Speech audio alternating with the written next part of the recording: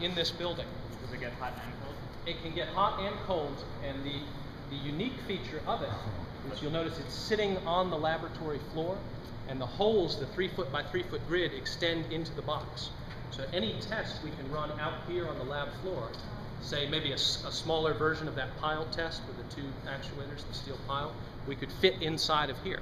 And we could run that test with the physical loading, pushing or pulling on it, by bolting it to the floor, through the floor of the chamber, putting a frame like this frame over top of the entire chamber, and lowering an actuator piston through some holes in the roof. So we can push and pull on these things and apply physical loads while we control the temperature, or while we spray water or salt water or chloride or whatever else. We can run the temperature in here from, the spec on it is 90 below 0 Fahrenheit. We don't like to push that too much. We'll stay at 60 below or 40 below typically. On the plus side, we can get up to somewhere 180, 185 Fahrenheit on the top end. So that covers the full range of most of what you would see, with few exceptions, at least in the civil engineering world.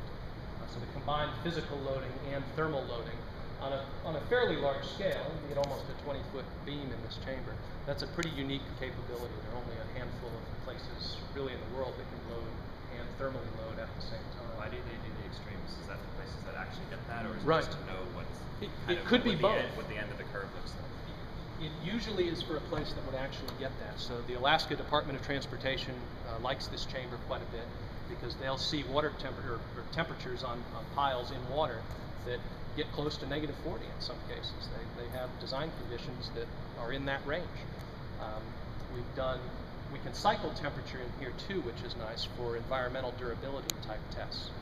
So I think the most recent example of that was a project for armoring bridges for the city of New York. So there's a big focus to armor stay cable bridges and prevent bombs and things.